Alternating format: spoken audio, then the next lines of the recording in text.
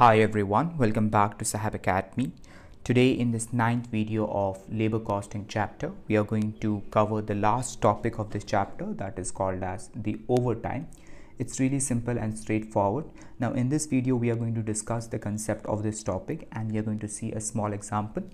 And then in the coming videos, we have to solve 2 problems on this at least. Okay, so let's just begin this video. Let's understand what is this overtime. Now see here, the concept of overtime is really simple and straightforward. It's just the general term that you all know about, right? But let's just take an example to understand this better. Let's just see the whole picture right now. Let's just say your dad is working in an office and his normal working hours are from 9 to 6 and in between he has lunch break. Okay, so let's just say on a certain day what happened was rather than leaving from work at 6 p.m. your dad had to work for 2 hours extra and he left the work at 8 p.m. Okay, so 2 hours extra work he did on that day, and that 2 hours extra work which he did is called as overtime. You all know this. Work done beyond normal working hours is known as overtime work. Really simple and straightforward. Any kid knows that. Now, what happened on that day? See here, understand properly. Your dad has already worked for the entire day and then he's working 2 hours extra. Now that 2 hours extra is a very, precious time for your dad, isn't it? That is his family time, his own personal time, and he's sacrificing that for the company, isn't it? So now the company has to give extra payment to your dad. Is it clear? Now the payment which will be given to your dad for that overtime is called as overtime payment. But you have to understand, in that overtime payment there are 2 elements. Yeah, we can bifurcate that overtime payment into 2. The first is the normal wages for overtime work. Yeah, 2 hours he has worked. For that 2 hours he has got normal payment first. Okay, the first element I'm saying, he has got normal payment, and then whatever sacrifice he did, his own personal family time he sacrificed for the company, for that reason the company has to give something extra also over the normal payment, right? And that is technically called in this chapter as overtime premium. Overtime premium. Okay, just read this. See here, the rate for overtime work is higher than the normal time rate. Usually it is at double the normal rate. The extra amount so paid over the normal rate is called as overtime premium. Is it clear? Okay, let's just take an example to understand this. Fine. See the example over here. Example, let's just say we are talking about a worker in the factory. Wage rate is 50 rupees per hour. Okay, this is the time rate, wage rate, simple. Then normal working hours. In a day, that worker has to work for 8 hours in the factory. But what happened was, on a day, actual hours worked by the worker were 12 hours, right? So you can easily understand 4 hours extra work has happened. So 4 hours is the overtime work. Is it clear? Simple and straightforward. And then the question is saying overtime hours should be paid at 2.5 times the normal rate. What does that mean? It means for that 4 hours, the worker should be paid at 2.5x. Yeah, 2.5x. So how will you calculate? What would be the rate? Would it be 50 rupees only? No, of course not. You have to take 50 rupees, which is the normal ordinary rate, and multiply it with 2.5. Isn't it simple? 50 into 2.5, that's equal to 125, right? So then they are saying, yeah, 125 rupees for the overtime, right? Then they are saying find the value of ordinary wages. How will you calculate ordinary wages? Really simple. 8 hours is the ordinary hours into ordinary time rate. 8 into 50, that's equal to 400 rupees. Isn't it? Really simple. See here, ordinary wages, 8 hours is the ordinary time, the normal time, into 50, the normal ordinary rate. Isn't it? Ordinary rate. You multiply that, you got ordinary wages, normal earning. But then they have asked, see, overtime payment also they have asked. How will you calculate overtime payment? Really simple. Overtime payment is equal to 4 hours. We all know 4 hours is the overtime over here, into what? into 125, isn't it? 50 rupees into 2.5. This 50 you have to inflate, isn't it? We did now. 50 into 2.5, that was 125. So 4 hours into 125, that's equal to 500 rupees. Is it clear? Yeah. So overall earning is how much? 400 plus 500, that's equal to 900. On that day, that factory worker has earned 900 rupees.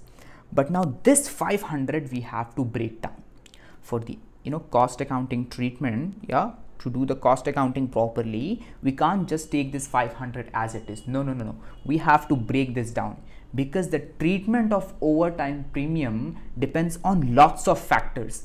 That is why whatever overtime payment we give to our workers from the cost accountant perspective, we have to break that down into normal wages for overtime work and overtime premium. Yeah, we have to break overtime payment into these two elements. Fine. So how will we do that? It's really simple.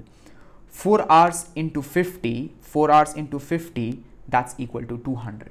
That's the normal payment.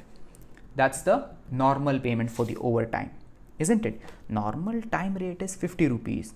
4 hours extra he has worked. So 4 hours into 50, that's 200. Yeah. Ordinary, what do you say? Ordinary payment for overtime.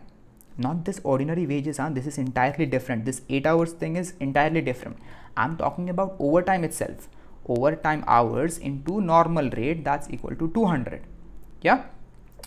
And then you take the overtime hours into the extra payment over the normal rate. Yeah. How will you do that? How will you do the calculation? See here, it's really simple. Overtime premium is equal to 4 hours. I'm explaining how did I get this 300 premium. 4 hours, okay, 4 hours overtime into 125 minus 50. 50 is the normal rate, right? So you have to remove that from the entire 2.5. That 2.5x rate is there now, 125, which we calculated. From that you have to remove the normal, what do you say, the normal time rate. Okay, when you do that, 75 is the extra that is being paid, isn't it? 50 is the normal time rate. Because of overtime, how much extra is being paid per hour? Yeah, how much extra rate is there per hour? 75 rupees per hour. Yeah, so 4 hours into 75, that's equal to 300, which is the overtime premium. So you understood now? Overtime payment is the entire thing, this entire thing. Okay, then we have to break this down. What is the normal, ordinary wages for overtime work, which we found out as 200, isn't it? 4 hours into 50, that's 200, and then 4 hours into 75 is 300. Okay, we have broken this 500 into two elements. One is ordinary and the second one is premium, because that understand the treatment of ordinary wages of this 400 and this 200 is same. Is it clear? The accounting, cost accounting treatment of 400 and this 200 is same, but the accounting treatment of this 300 depends upon lots of factors, which we have to see properly now. Okay, so you understood this example properly? Yeah.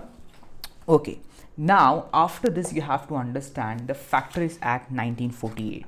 See here, there is a law regarding this overtime thing. Okay, there is a provision in this Factories Act regarding the overtime. See, this Factories Act 1948 says that if working hours are more than 9 hours per day or 48 hours per week, then overtime becomes applicable. Okay, what does that mean? It means, let's just say in a week the worker has worked for 50 hours. Okay, then 2 hours are what? 2 hours are overtime. If the worker has worked, let's just say, for 9 hours, then there is no overtime. Factories Act says that there is no overtime, because per day it's 9 hours. Okay, if it is more than 9 hours, let's just say 9.5, then that 0.5 is overtime. Hours I'm talking about, not rupees, hours. If let's just say worker has worked for 10 hours, then overtime is 1 hour. Is it clear? Here we did the comparison. See, here there was no Factories Act at all. Directly simple example I took where normal working hours and actual hours are compared, right? Normal working hours in the factory are 8 hours and actual hours are 12 hours. So 4 hours are the overtime. But if they are following the Factories Act, if the policy is like that, then you have to see 9 hours limit and 48 hours limit. Okay, if it is more than 9 hours, then only overtime hours are applicable. Here also, if per week, if it's more than 48 hours, 49 or 50 or more, then only overtime is applicable. Okay, let's just take an example to understand this. Wait, but I have to tell you the main thing. The main thing is that when 9 hours are exceeded or 48 hours per week are exceeded, then the Factories Act says that the overtime rate shall be twice of ordinary rate of wages. Minimum it has to be double. It can't be below that. Yeah, let's just say there is a worker who is getting paid for for an hour 100 rupees. Okay, so if he does overtime, then he has to be paid twice that. Yeah, 200 rupees per hour. This is minimum, but it will be according to the company's policy. It can be 2.5, it can be 3x also. Okay, but it can't be below what? It can't be below the 2x. It has to be 2x according to the Factories Act. But sometimes, in questions in the exam, what happens, they don't really follow the Factories Act. There will be company policy, so you might have to solve according to the company's policy. But in practical world, it will be twice of ordinary rate of wages. Is it clear? Okay, fine. Now, ordinary rate of wages include, yeah, they are saying twice of ordinary rate of wages. So you need to know what is ordinary rate. Yeah, so ordinary rate is what? See here, basic wages plus allowances including non-cash allowance. Okay, when you will do the sums, you will understand this, don't worry. But it does not include, yeah, this ordinary rate. When we calculate this, we will not include bonus or overtime. Okay, of course overtime will be not included, and then employers contribution to provident fund will also be not included. Is it clear? Yeah, don't worry, you will see this when we'll solve the problem in the next video. Okay, the full-fledged problem. Now one more thing I had to show you. See here, let's just say for example, company's normal working hours are 8 hours. Okay, normal working hours are 8 hours. Overtime hours of the following workers as per the Factories Act. See, these are the workers A, B, C, D, E. You all know, what do you say, overtime hours become applicable only when it is 9 plus hours, more than 9 hours, right? So let's just say A has worked for 8 hours. So has he done any overtime according to the Factories Act? No overtime. All this 8 hours will be normal hours only. Okay, normal working hours only. Overtime will be 0. He has done 8.5. This also normal hours, no overtime. Why is it so? Because it is not exceeding 9 hours. Okay, this C guy has worked for 9 hours. So entire 9 is what? Normal hours. Even though company's normal working hours are 8, still according to the Factories Act, I'm saying, not according to the company's policy, according to the Factories Act, overtime is 0. It has to exceed 9 hours, then only there will be overtime. Overtime hour will be applicable. Okay, so now see, this employee D, this worker D has worked for 9.5 hours. Now out of this 9.5, only 9 hours are normal hours according to the Factories Act, right? Remaining 0.5, that would be overtime. For this, the worker will get overtime payment, which will include normal wages and overtime premium. Do you understand the whole logic now? Now see this E guy also, he has worked for 10 hours in the factory. If we see from the Factories Act perspective, out of this 10, only 9 hours are normal hours, and then remaining 1 will be what? Will be overtime. For this overtime, he will get, overtime payment, which will include normal wages for overtime work, yeah, at the normal rate, plus extra payment, overtime premium we call this. Fine, don't worry, we'll see the calculation and all when we'll see the full-fledged sum. Okay, so you understood this, really simple. Okay, Factories Act says just the rate will be twice of ordinary rate of wages, and when we will do the calculation according to the Factories Act, you have to understand this. We'll do the calculation from both the perspectives if the data is available. Okay, from days perspective as well as from weeks perspective, and whichever is higher, that one we have to select. Okay, that's the way we have to solve this.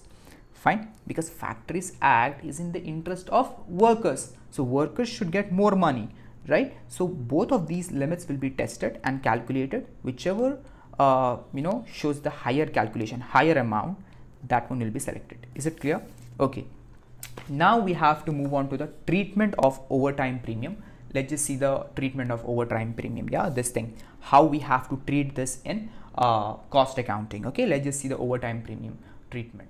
Now see, here we have the accounting treatment of overtime premium. Now in the beginning only I told you that we bifurcate the overtime payment into two elements, right? And the reason for that is we have to, do the accounting treatment of this based on different factors, right? And those factors are the causes. What is causing the overtime? That is what you have to understand. Why company is making the workers work overtime? Yeah, what's the reason behind that? There can be different reasons behind that, and for each reason there is different accounting treatment, right? That is why this overtime payment is bifurcated. Is it clear? Yeah.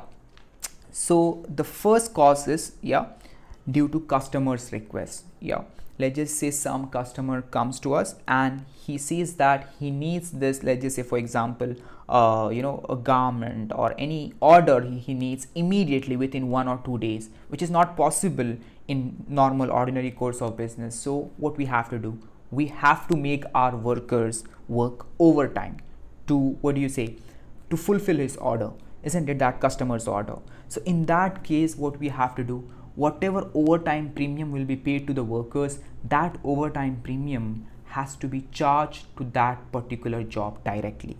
Okay, it will be direct labor cost of that customer's job. Is it clear? Yeah. Now the second cause of overtime can be, normal course of business or for meeting urgent orders, which is healthy overtime. Okay, healthy irregular overtime. Now if this is the cause of overtime, then what you can do is you can treat this overtime premium as factory overhead, or you can treat it as overhead cost of that particular department which works the overtime. You have both the options. Okay, and then the third cause of overtime is there is a mistake by some department. See, due to fault of another department, there was some fault, and because of that another department or that department itself has to work overtime. Let's just say that department is only working overtime, then of course that overtime premium will be charged to that particular department only. But now it can happen that there is a fault of, let's just say, department A, and because of that department B has to work overtime. In that case, you have to understand this overtime premium will be charged to that department only, because the mistake is over here. They are responsible. Okay, so charge to the responsible department. Is it clear? Simple.